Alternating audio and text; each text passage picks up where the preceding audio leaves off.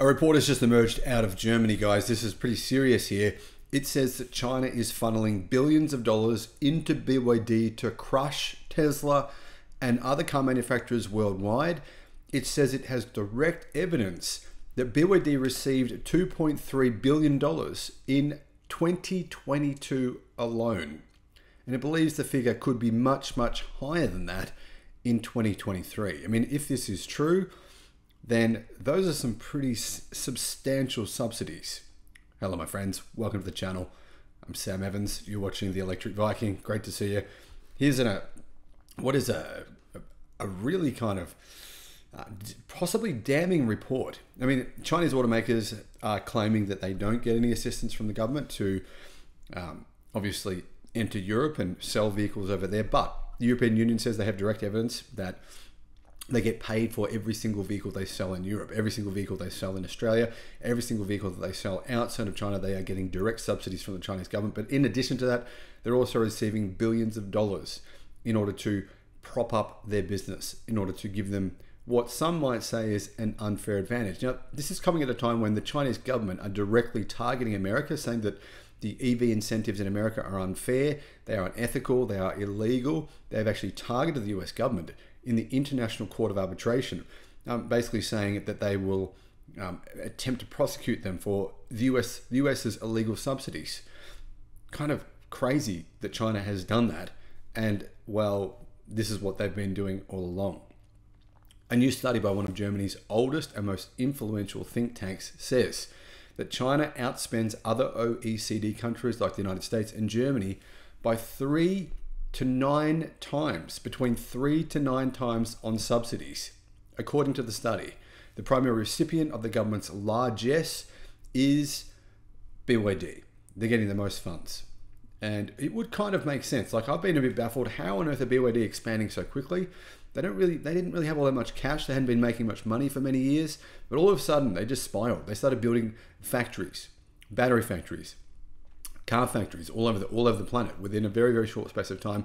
And we're talking about ramping production in literally record speed. No one else has been able to do this, and somehow BYD were doing it.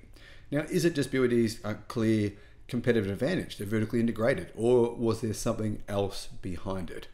I don't know. BYD has risen to become one of the world's largest manufacturers of electrified vehicles, surpassing Tesla for the first time in the last quarter of 2023. But this report says BYD has received massive assistance along the way. In 2020, BYD received approximately $236 million in direct subsidies. By 2022, that number had increased to $2.3 billion US. It's believed it could have increased again in 2023. Now, that has amounted to around 1.1% of BYD's revenues in 2020, 3.5% of their revenues in 2022, says the CATL Institute study. Even among Chinese companies, that is a very large number.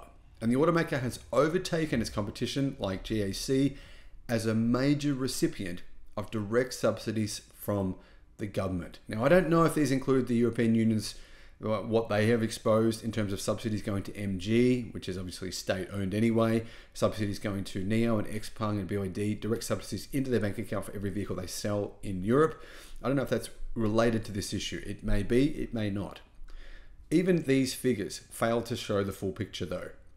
In addition to subsidies it receives directly from the government, BYD also benefits from customers receiving government incentives to purchase its batteries for their electric vehicles as well. Although that's not cash directly in the company's pocket, it does help stimulate demand for its products, and it effectively lowers their price. BYD receives a significant amount of the government's funds, but China offers subsidies to a wide variety of companies, so this is not really unusual. The CATL Institute found that 99% of listed companies in the country, so listed on the stock exchange, companies in China received incentives in 2022. So if 99% received them, then it appears that this is just the normal way of the Chinese government doing business. I don't see this as any big deal, to be honest. It's more that it's a big deal that China is trying to prosecute America for claiming America is doing this, but then they're doing it to a much greater degree themselves. That's the real hypocrisy here. The findings come as Chinese automakers are seeking to expand as fast as they can into foreign markets, like Europe. On the continent, automakers have complained the huge subsidies afforded to Chinese automakers make it hard for them to compete with incoming EVs from companies like BYD. Now that said, BYD's electric cars have not thus far been successful when it comes to sales in Europe. They've been successful though in places like Australia, Thailand, Israel, Malaysia even, but not yet on the continent, on the old world. The European Union has launched an investigation into these Chinese incentives to see if they provide the nation's automakers with what they believe is an unfair advantage.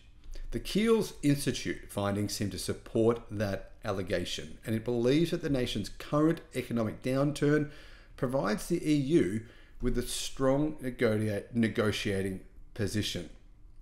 Amidst the recently initiated anti-subsidy proceedings against imports of electric vehicles from China, aiming to persuade China to withdraw subsidies particularly harmful to the EU, the study's author recommends initiating negotiations with Beijing. Given China's current macroeconomic weakness, its relative strength in green technology sectors, and its tensions with the US, the authors see a realistic chance of successful negotiations. But this is going to look pretty bad. I mean, if this is true, and to be honest, if they're saying 99% of Chinese listed companies are getting some sort of incentives, BYD has not denied. After these reports came out, BYD has not denied that this is happening. I don't think they should either. I mean, I don't really have any problems with this. We know that governments always subsidize their automotive industries, and I've said this many times. I've said this on the channel. The government is subsidizing EV subsidies in America. That's normal. It's a normal practice. France does this for their automotive industry. Germany does this for their automotive industry. Italy does this for their automotive industry. But China is doing this to a much, much greater degree. They're funneling much more money. We're talking billions and billions of dollars every single year. This is kind of keeping some of these zombie companies in China alive. I've reported on that as well. That may not necessarily be a good thing. But either way, guys, really, really interesting report. How should we react to this? I mean, what would be the fair thing for Europe and America to do? Should they ban Chinese EVs, or should they let them come in? Should they have some sort of taxes on them? What do you guys think? Let me know in the comments. Thanks for watching.